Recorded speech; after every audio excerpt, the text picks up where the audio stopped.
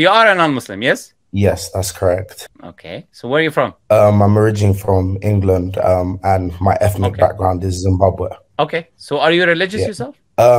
Yes, like I like to believe I was pretty religious, and I still am, but I'm sort of in a weird state right now because I've not taken my shahada, but like I pray a lot with like my Muslim friends and Muslim brothers, and I do things like that typically Muslims would do now. Not all things, but like, for example, I make dua before I enter toilet and stuff like that, and like do things in Arabic and like practice certain things that are for Muslims. But I feel sort of like an alien in that sense because I still haven't taken my shahada, but I don't really feel like a Christian in my heart now. And when people ask me what religion I am, I don't necessarily have an answer.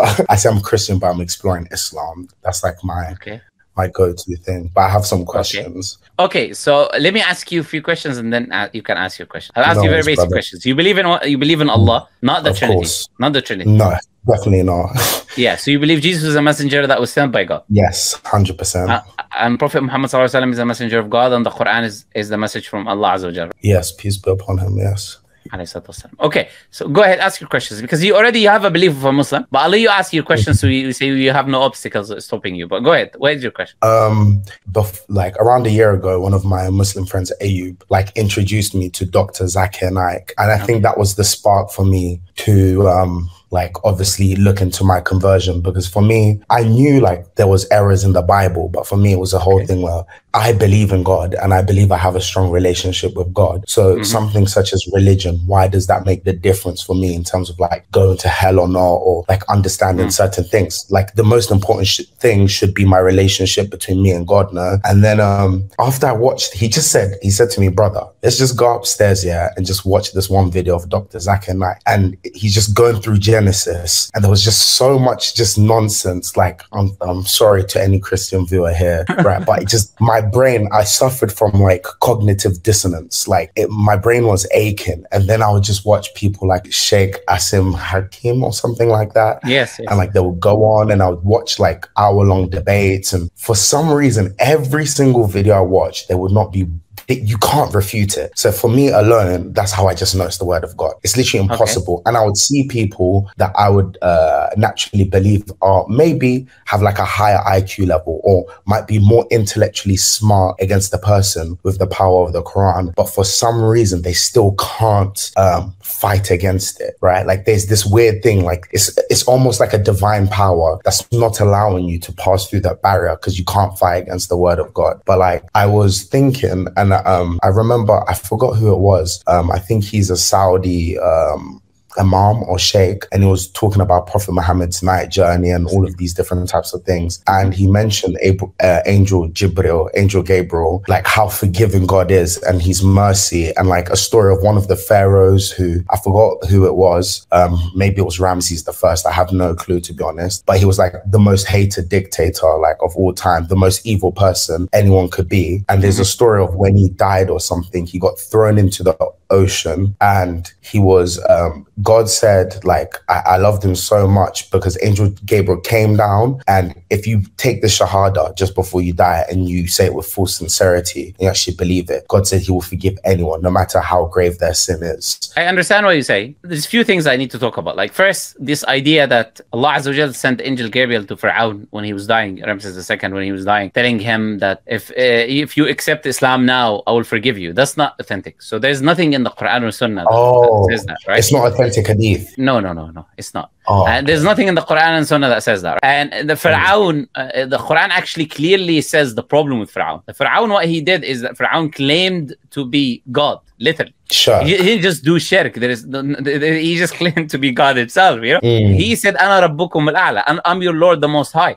And then all his life, even though he was shown signs, and Allah mentions in the Quran that he shown many signs, the signs that Moses showed him when he came to him, he showed him many signs that Allah mentions in the Quran that are also mentioned in the Bible, but he still persisted in his disbelief, and he called Moses a liar, and he was trying to kill Musa alayhi salam and his people, until Musa alayhi salam and his people were running away from Fir'aun, and then they reached reached the sea point, and then there was the famous splitting of the sea happening by Moses, by the stick, by the command of Allah. So the people of Musa alayhi salam said to him, "Inna lamudrakun." They were going to catch us. They're going to catch us. They're going to kill us. Then Musa alayhi salam said, "Kalla, no. Inna ma'iya rabbi sayahdin. I have my Lord with me. Allah is with me, and He will guide me the way." Then Allah Azza wa Jal said, "Qul nadrib bi'asaka al-bahr."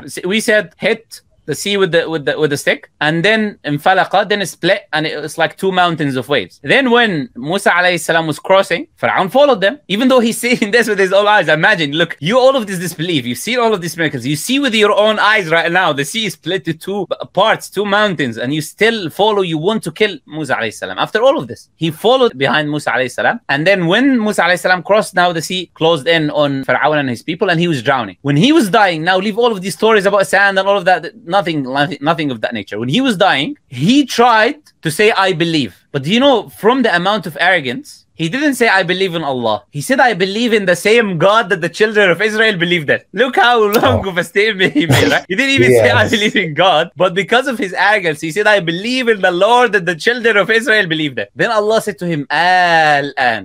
Is it now, when your soul is leaving your body? وَقَدْ عَصَيْتَ قَبْلُ, and you disobeyed before. And some scholars, they say disobeyed before here is referring to him claiming to be God. So weren't you claiming to be God yesterday? Now when your soul is leaving your body, you're drowning, you're trying to say that I believe? So then Allah Azza wa Jal did not accept his repentance, because there's a condition in Islam that Allah mentions in chapter 4 of the Quran, the beginning of chapter 4, is إِنَّمَا التَّوْبَةُ لِلَّذِينَ يَعْمَلُونَ السَّيِّئَاتِ ثُمَّ يَتُوبُونَ مِنْ قَرِيبٍ. The tawbah, repentance, is only for those who do the sins, then they repent before their death. And the repentance is not for those who are, their soul is leaving their body. If your soul is now leaving your body, now you already reached the point where you, khalas, you're leaving, soul is leaving your body. It's too late now, it's gone. So there's no point of you now to say, "I believe," it's already done, you're dying. Yeah, so your test is Islam, over. exactly. So in Islam, the test is open, the repentance is open until you're dying, your soul is leaving your body, which we call sakaratul maut, or the sun rises from the opposite side, which is the signs of the day of judgment, the end of time. It's also, the test is over, it's the same thing. So unless these things happen, the person has a way to repent. But Pharaoh, he did not just not repent, but even in his death, as I said to you,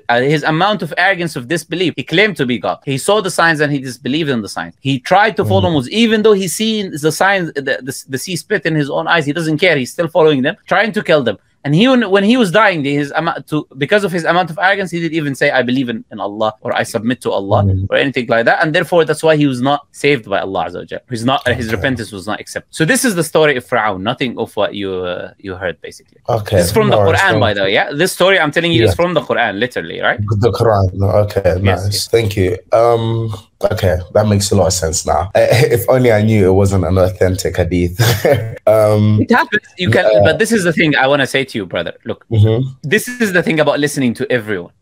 Because it's problematic in today's social media. People think just because you have followers, therefore you know what you're talking about. There are people talking about everything today. Fitness, talking about medicine, talking about anything. Just make a YouTube channel and they just call us. You don't know the person's like, did he actually study? Does he have qualifications? Does he know what he's talking about? He studies teachers. So it's a bit problematic to listen to just everyone and anyone, which will lead you in the end to be confused like this. You can hear confusing informations and then ending up being confused because of that information. But anyways, do you have any other questions? Yeah, inshallah, when you accept, go ahead. When you finish your question, inshallah, when you accept Islam, I'll let you know the best channels to listen to gain Islamic knowledge that are authentic and reliable. Go ahead. Thank you, brother. I like your channel a lot. Funny enough, not too long ago, you questioned my friend in public. He was the guy with the blue hat and tattoos, and he was with a girl. Yeah, he was with me a couple of days ago.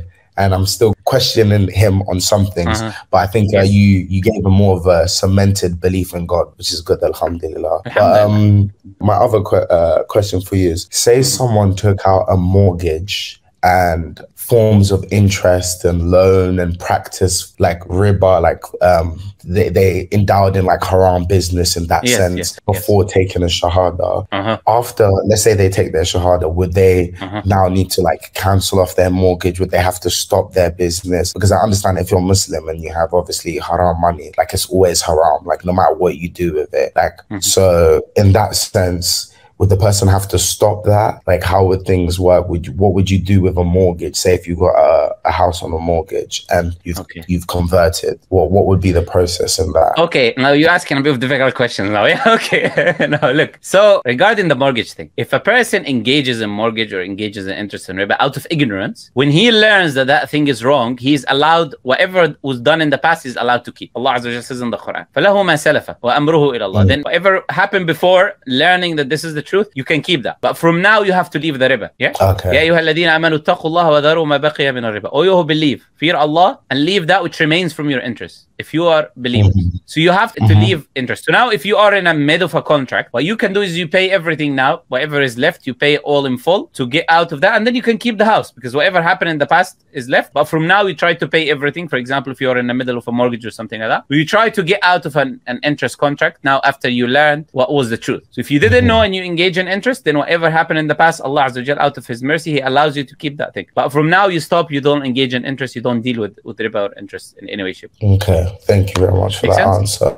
Yeah, it makes complete sense. It makes sense. Then I've got another one, which is the compromising of deen over dunya in regards to, so for example, I'm a filmmaker and I'm really into art and I like the creative field. And like when I started looking more into Islam and finding the beauty of Islam, and everything just makes perfect sense, of course, which it would because it's God, alhamdulillah. There's been this thing in me that makes me feel like I can't necessarily even create art anymore unless I make nature documentaries, because as a filmmaker, I want to make loads of different types of films, and like whether it's drama, action, or whatever, like even like the clothing of women in a film, even men, like navel to the knees, right? For example, like there'll be something, let's say I don't include sex, let's say no kissing scenes, let's say none of that. There'll be still so many things that will be classified as haram in something such as a film, even if in a normal standard, right? Although arguably it could still be haram. Like there's like music, for example, like score, like a soundtrack, like that alone just makes the whole film essentially completely haram. And it's like the only thing like that I think when I would be the type of person to be ready to take my shahada, like let's say I give up music, let's say I give up everything like in terms of my worldly desires that I know I could give up, something such as art, I feel like, of course, like in terms of Jannah, it's incomparable. But like that one thing here on this earth is something that I feel like I would be fighting for like forever. Like I wouldn't necessarily know, other than people would just say pray. That's the best thing that you could do. I'm assuming. So like pray for God to give you the strength to leave those things. But it's like, if you know in your heart, maybe like that's what you feel like you should do, or somewhat related to your purpose in life, other than submitting your will to God, of course, how would one necessarily balance those two different things if you didn't want to make nature documentaries on animals? For example. Okay. So when it comes to music, there is no disagreement in this issue. Like, musical instruments are haram. If you hear anyone telling you disagreement and this and that, then they don't know what they're talking about, because the evidences in this issue is crystal clear. Regarding now how you can deal with things, what you can do, what you cannot do, and all of these things that you're saying. Look, there's a verse in the Quran where Allah Azza wa Jalla says in the Quran, there's a command for us believers to say, قُلْ إِنَّ صَلَاتِي, say my prayer, وَنُسُكِي, the acts of worship that I do, وَمَحْيَايَ, my life, وَمَمَاتِي, my death, لِلَّهِ رَبِّ الْعَالَمِينَ, only to Allah Azza wa Jalla, لَا شَرِيكَ لَهُ, there is no partners. وَبِذَلِكَ أُمِرْتُ, and this is what I was commanded, and I'm from the Muslims, right? So Allah says in the Quran, look, there's one thing you understand. When I say something, purpose other than, there is no other purpose other than. Do you understand? This is the reason why we're in this life. We are in this life to obey Allah Azza wa Jal. We are in this life to follow the commands of Allah Azza wa Jal. There are clear prohibitions that Allah Azza wa Jal said do not do. Why did Allah Azza wa Jal say do not do these things? Because they are not good for you. If Allah said do not do them, then there is no good in them, no matter how much you love them. Allah Azza wa Jal says in the Quran, you might love something and it's bad for you. You might hate something and it's good for you. And Allah knows and you do not know. So I can love something which is terrible, horrible. I can love something which is evil, bad for me, and I think it is good for me, but Allah knows best. And that is the point about submission. I'm a Muslim, I'm a submitter. I'm submitting to Allah because I know Allah knows best. And when He says to me, that's not good, then that's not good. Of course, as we said, you can do these films without the music, without the haram scenery. You can do, but you're not going to be able to include these haram things. I cannot give you a free pass and I say, brother, okay, look, I'm now going to play the legislator now, you know? I'm going to play on behalf of God now. I'm going to tell you what you can and you cannot do. No one can do that. And if anyone does that, then they are now committing an act of disbelief because they're trying to legislate with Allah. Allah already legislated what is right or no. The religion is perfect, it's complete. 1,400 years ago, what we can and what we cannot do. Now, how many things are halal, permissible you can do? Countless. Yes. But this is our nature. Yeah, this is our nature as human. We focus on the things which are not good, not allowed. This is our evil nature sometimes as humans, you know. We're trying to focus on the things that Allah says don't do. You focus on that thing. No, Allah has allowed you, Azza wa Jal, He's allowed you to do so many things. Focus on those things which are halal. And He's prohibited you from things because this life is a test, to prohibit you from engaging into these things. But take things step by step. Whatever you're going to do, it should not be a reason to stop you from accepting Islam. Because there is no worse sin than not taking your shahada. Because if you die now, you enter hellfire. If you accept Islam and you do sins and you die, you're still punished, but you go to paradise in the end. So nothing should stop a person from taking that step, even if there is some issues that he might still struggle with. You know what I'm trying to say? That should not be a reason to stop you from taking the step. Makes sense. No, of course. Thank you. I think my like final question would be so like I think when I take my shahada inshallah very soon, I would definitely be I'll definitely be Sunni, right? Okay. But I still don't understand. So I've watched like a couple of videos, like a couple of debates between Sunnis versus Shias. I still don't know what Sunnis are, what they believe. All I know is like there's something about like 12 like lineal families or something like that of imams, and like something where like some people say they commit shirk because they go to pray to people's graves or something like that. Like I don't know what a Shia is. Like I still don't know the difference between Sunni and Shia, and I can't find something that's clear with clarity and something that's concise that explains the difference, right? Especially when I look at some of these videos, they talk a lot in Arabic. They mention a lot of Arabic things, a lot of cultural references as well that like I don't necessarily understand. So if you could clarify these things for me, even though I would advise not to get into that. That's what I would generally advise, because as a new Muslim, you should focus on the foundations of the faith, not on the things that are branches that people might disagree upon. As long as you don't do the certain things that some Shias do. Like, for example, would you pray to a dead person, ask help from a dead person? Would you do that? No. Does that make any sense? No, yeah, I know that's one of the things. Hell okay. No. Yeah, would you beat yourself because someone was killed someday? You start beating yourself up. Would you do this thing? But these are the things, the reason why I want to understand this, right? I know obviously I should focus on the 5 pillars of Islam first. For example, believing in one and only God, believing that Prophet Muhammad is the last messenger, peace be upon him, your 5 prayers a day, all of these different types of things, like be charitable, all of these different types of things, right? But it's like for me, like one of the reasons as well that like I think that I like Islam is like the intelligence, like the wisdom of the Quran, like all the different types of knowledge and the miracles in the Quran. So like for me, it makes no sense. Like, I don't understand how someone could be someone could be Shia if it clearly directly says in the Quran, do not harm yourself. Right? So look, how can someone the question is, how can someone worship a cow? But it's very different. No. I want you to think about these ideas now. How can someone not just worship a cow, but literally eat the excrements that comes out of a cow? Why does that happen is the question. Why would someone? By the way, some of these people have PhDs. You know, they went to space according to them. So why would they do these things? I think the difference is, okay, let's for example take Hindus. I don't specifically know it in detail. Correct me if I'm wrong, anyone. But like with Hindus, there was a thing with magic mushrooms from the cow dung, and then they ate it, and then they believed these cows held supernatural powers or deities. Or it's pantheism. Yes, they believe that everything is God, including the cows, including everything in creation. So they believe that these things are actually God. Okay, so but within that, right, it's like for me, I think once you like know about Islam and you know it's the truth, right, like you understand the power of the Quran, like you know, you've got that feeling inside of you. It's like innate. You just know it's the truth, right? Once you actually truly know. But they don't. They don't. But that's the thing. Then, look. The Shias, what happens? Look, let me explain to you how it happens in Shia circles. If you're born in a Shia cultural tradition, you're born, and the whole religion for you has nothing to do with the Prophet ﷺ, has nothing to do with following the Quran, has nothing to do with following the hadith of the Prophet ﷺ. The whole religion for you is about what happened between two individuals in history about leadership. This is the whole religion for you. The whole religion for you is to curse some of the companions of the Prophet ﷺ, to curse the wife of the Prophet ﷺ. The whole religion for you is to call upon the cousin of the Prophet ﷺ who's dead and ask him for help and seek aid from him and believe he has supernatural powers and believe he cannot do anything wrong and he's never done anything wrong. This is what they're taught since they're young. So the thing is, they're not taught Islam to begin with, brother. Therefore, it's not like they've understood the crystal clear idea of Islam. If you bring me Shias now, I'll show you they don't know anything about the Quran. Nothing. If they were reading the Quran, they would not curse the companions because the Quran praises the companions. If they were reading the Quran, they cannot say anything about the wife of the Prophet ﷺ because the Prophet says that they are our mothers. You understand? So if they were reading the Quran, they will understand that they need to follow the companions. The fact is they don't read the Quran. And they're quote-unquote scholars. There are many videos of them on YouTube. They're not able, when they are not able to read basic surahs of the Quran, the first few surahs, they're not able to read them. They're making mistakes. These are the scholars of the Shia. They're not normal ones, they're scholars. So when you've got people who have been raised upon complete ignorance, upon emotional stories, whatever they're told in every Jumu'ah and every Jumu'ah prayer, you tell them a story where one of the companions of the Prophet ﷺ, he killed the daughter of the Prophet ﷺ, this fake story that they made up. This is the religion for them. This is literally it. In their books, if you read, the religion for them is to oppose the people of Ahl Sunnah. That's it. There's no religion of follow the Quran, follow the Hadith. That's not the religion. So in your mind, you're thinking that they're learning the Quran, the Sunnah, and the prophetic teaching. Yeah, I just think they just happen to be a different sect. No.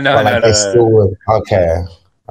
It's a lot more deeper than that. And I'll send you a video to watch on detailed on this issue. Okay. But I'm just giving you a basic point of view now of how it is on what it is, the understanding that they follow, you know? That's why I said I don't want to get you too much into, so you don't get confused by this and this and that. If you focus on the Quran and following the Prophet ﷺ, that should be more than enough for you. As I said, I'll send you a video if you're interested to go into even more depth into this idea, right? Okay, so thank you. Ready to take it, accept Islam now? I still think, like, for me, like, inshallah, I know I 100% will. And it was it was a thing where, like, with of course I could die tomorrow, God forbid, astaghfirullah, but tomorrow's not even promised for me. My next minute isn't. But it was a thing where I was gonna go with my friends, because currently I'm studying abroad, and go to the mosque, and it will be a whole actual thing because people want to see when is the date? When is the date? Next year, inshallah, when I graduate. So, like, just after I graduate. No, I can't allow you to do that. If you say, if you said to me next week, I'll say, brother, go do it. But seriously, if you said to me next week, I would go. I'll just say, okay, go do it with your friend. But to say 1 year, brother, that is a huge. No, not 1 year, as in the next year, early next year. The next year, you mean 12 after December, you're saying, basically? Yes, after December. It's still a while, brother. It's still a long time. Look, what I can say to you is this. What I can say to you is this. Take your shahada and then take it again on that day with your friends. I don't see a problem in doing that. But the reason I say take your shahada is to guarantee yourself that if you die, you do not end up in hellfire. You understand? So saying the shahada is not for this person or that person. It is to guarantee if anything happens to me today, I have at least testified to I believe in my heart. But to say that tomorrow, next year, next week, I would not advise that, because you're already practicing Islam. You're already saying the dua before you enter you're doing certain things that probably some Muslims are not doing, like to that extent. So when you are to that extent, learn that, you pray with your friends, you do all of that, you're already practicing Islam. It would not make any sense to waste all of those deeds, because Allah will not accept any deeds from you unless you're a Muslim. It is pointless. Really? Is that true? Absolutely. Allah Azza wa Jalla says clearly in the Quran, وَمَنْ مَنَعَهُمْ أَن تُقْبَلَ مِنْهُمْ. What prevented them from their charity to be accepted? Except that they don't believe in Allah and His Messenger. So Allah would not accept the actions of the individuals, because the condition for the acceptance of the prayer or the acceptance of the deeds is that you be a Muslim. But how would that work? For example, say there's a Muslim man, and I know Muslim men are allowed to marry women of the Abrahamic faith, right? Yes. For example, and if you had a Christian wife, are you basically saying they could marry a Christian wife, or well known that their Christian wife would never go to heaven? And in regards to that, I thought that, like, different question. Go ahead. Sorry, maybe I'm a bit confused, but I thought people of the Ummah, so people of Prophet Muhammad's the Ummah, they would 100% end up eventually going to heaven, even if they have to pay for their sins at one point. I could be mistaken. The Ummah, like people of like Muslims, people within Prophet Muhammad's yes, the Muslims, will end up Muslims will end up going to paradise. Yes.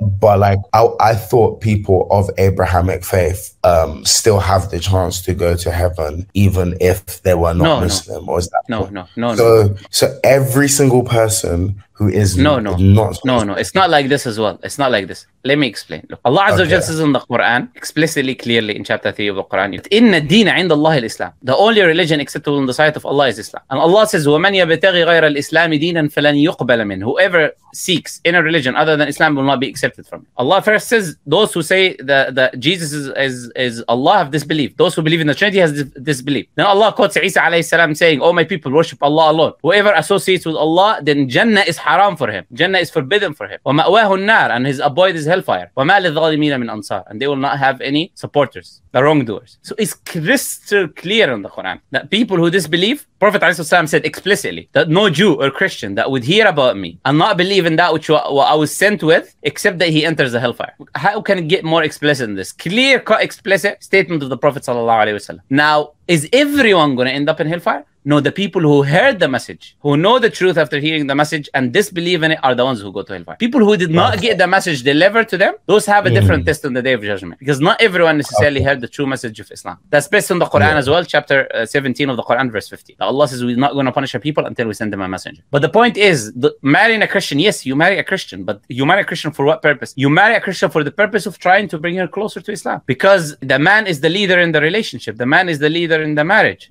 Women are generally they follow the lead of the man. That's why women are it's not permissible for them to marry a non-Muslim man. So that is one of the purposes for an individual to marry. It's not for their beauty and all of what certain people do. It's not for that. So yes, you can marry her and call her to Islam, and no problem. Allah has allowed you to do that, and the children will listen to you. You are the head of the relationship. They will take your religion, as they do most of the times, take the religion of the father. But none of that is related to you now, brother, right? None of that is related to you now. Taking that step and dying upon the truth now, because that's why I was telling you that, look, no religion will be accepted from you except Islam. And you have to testify with the truth. You know already, I'm sure you already know, you have to say the shahada. You need to testify with the truth. Allah says, إِلَّا مَنْ شَهِدَ بِالْحَقِّ وَهُمْ يَعْلَمُونَ, except those who testify with the truth knowingly. So you have to testify with the truth. You have to say what you believe in your heart, because the deeds you're doing, my brother, I don't want them to go to waste. And I don't want you to say in the next year and you're not alive in the next month, and you're not alive in the month after the next month. Allah Azza wa Jalla knows, but it has to come from you. Look, if you are someone who do not know about Islam, I will not tell you to take the shahada. But you're not only someone who knows about Islam, believes in the tenets of Islam, you're someone who's practicing the tenets of Islam every day. You're doing probably more than some Muslims. So it would not make any sense for you to be praying, be doing all of the du'as, believing that Allah, He's the only true God, Jesus is only a prophet of God, believing in the Quran, believing everything, but not taking that step and saying, okay, I'm going to do that next year. No, my advice, brother, is you do it for yourself, is to guarantee if you die, at least you died upon the truth. And no one is saying don't go with your friends. No one is saying do not go to them. Go. No problem. Go again with your friends. You want to do it again in the masjid where people are around you? No problem. You can do that. But you have to do it before as well, if you know it's the truth. You understand what I'm saying? Okay. No worries. Okay. My last thing to you before we continue is, yes. So does that mean, because you said none of the deeds are counted out, does that mean every single good deed I have done until upon now, say I was to take my shahada, would not count? But this is the thing. If you accept Islam, they would count. If you accept Islam, they would count. That's the thing, right? Because as we said, you need to understand, it's a condition for you to be a Muslim. So once now that condition is fulfilled, the good deeds in your past are there. Okay. The Prophet ﷺ, he said to one of the companions, Aslamta ala ma aslafta min khair. You become a Muslim and all of the deeds that you've done good are there. But you have to accept in order for that condition to be fulfilled. You understand? So once you accept Islam, so once you accept Islam, then there is no issues, no problem. Okay, now your deeds are accepted. The deeds that you've done in the past, because the condition is now fulfilled, of faith, of belief, now the condition is fulfilled. Now all of these deeds are there in your slate of good deeds as well. No, makes complete sense. You ready to do it? Okay, sure, let's go. Okay, let's do it. Okay, say after. I'm sure you already know it anyways, but we'll say inshallah. You want to do the Arabic first or the English first?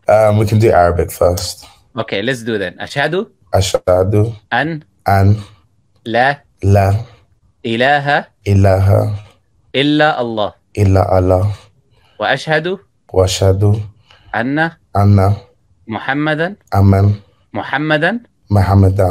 Rasul Allah. You see, the brother, is very simple. It's very easy. Like, we say the same thing in English now as well. I testify there's nothing worthy of worship. There's no God worthy of worship except Allah. And I testify that Prophet Muhammad that Prophet Muhammad is his messenger and servant. Alhamdulillah. That's it, brother. That's it. SubhanAllah, look, they are like over 2,500 people, 2,600 people watching. They're all happy for you, mashallah. They're all saying Allahu Akbar, alhamdulillah, mashallah. They're all happy for you. Wallahi, brother, alhamdulillah, you took that step, because wallahi, look, we gamble with things we shouldn't be gambling with. I know. To be honest, I've been not putting it off to say, because it's not necessarily a putting it off thing, but it's like, I wanted to believe in my heart, because I was going to take it like 100%. That's what I believe in my heart. If I was destined to live another 3-4 months, but it's something that I wanted to feel super special. But within what you said and understanding, even though it's just a sense of denial in my brain, it's special within itself. It doesn't need anything else, right? So like, I know this, but it's just, you know, me it's being literally human. you know, it's literally giving the rights of Allah to Allah. It's literally saying outwardly to everyone that there is nothing that is worthy of my worship except Allah. There is no real creator, there's no real God, nothing else is worthy of your devotion and worship except Allah. And that Prophet Muhammad is a messenger of God, is a servant of God that was sent by him, and this is a message that came from him, and I accept it and I believe it. What is more special than that? It is literally you applying that in your life. You understand, brother? So I know sometimes it's also because you come from a Christian background, and a lot of people think about the baptism and being in the church and all of these different things. They think it's like, it has to be like this. No, this is how it was at the time of the Prophet ﷺ. A person came and literally he said to the Prophet ﷺ, Ashhadu an la ilaha illallah, Ashhadu annaka Rasulullah, I testify that you are the Prophet of God, and that's it. And they enter into the fold of Islam, because most and foremost it's about your belief, and now you're verbalizing that which you believe, which makes it the most special, you know. Alhamdulillah, brother, as I said, Allah Azza wa Jal brought you for a reason today. You know, you came for a reason, and you said that story for a reason, and you said what you said for a reason, because Allah Azza wa Jal wanted you to do it today. He wanted to give you that chance, because wallah, as I said to you, we gamble with things we shouldn't be gambling, especially in this day and age. You have statistics. If you look in the UK, 1 of 2 people dying from cancer. You got people, they just wake up and the next day they're dead, or they are in the bed, they're dead. You don't even know if you're going to wake up tomorrow or not. We would have certain, we have certain diseases we don't know. You walking by, a car hits you. We are in a dangerous country where you have the highest rates of stabbing, as you know. London has the highest rates, one of the highest rates in the world. So we 100%. Shouldn't be gambling with these type of things. Absolutely. If we know is the truth, we move ahead and we take that step. Alhamdulillah, and I'm very happy for you, brother. Ask Allah Azza wa Jal to keep you firm in the truth, and alhamdulillah, for your sins are forgiven as long as you keep practicing and doing what you're doing. You know, you don't worry about the previous sins as well. And as I said, you want to go again to the mosque, go to the mosque. No one is stopping you, brother. But at least now you know, alhamdulillah, you've done what you needed to do. The shahada. If anything happens to you, you already testify to Allah Azza wa Jal is worthy of worship, and you following Allah Azza wa Jal. Thank you, brother. Okay, brother. Can I do anything for you? By the way, look, you seem like you have a lot of Muslim friends. I don't know if you need me to connect you with anyone. If you do, you just send me your details. I don't mind to connect you with people, but it seems like you have so many people, right? Yes, that would be great. I'm sure you might know people that can give you even more wisdom. It's funny because I think a couple of days ago I DM'd you. Like, I've been watching content for months now, to be honest, right? Like, I watch a lot of your content. I really like it, especially when you challenge certain people that like think what they're talking about and clearly they don't. But you asking if I could ask these questions, didn't know how it worked, and then I randomly went on YouTube to just watch like random stuff, and then I saw you were live, and then you explained literally how to join the live. So clearly God guided me to you today, which I'm grateful for. Alhamdulillah, brother. Alhamdulillah. Which is very, okay, very please nice. But yeah, please DM me again if you can. DM me again on Instagram or Twitter or something like that, and inshallah I'll get back to you. I'll connect you with people, and then if you have questions you can ask me there as well, inshallah. Yeah, thank you very much, brother. Well, I'm happy for you. May Allah Azza wa Jal bless you and keep you on the truth, inshallah. Yeah, I'll let you go, inshallah. Yeah, thank you. Assalamu alaikum, brother. Wa alaikum salam.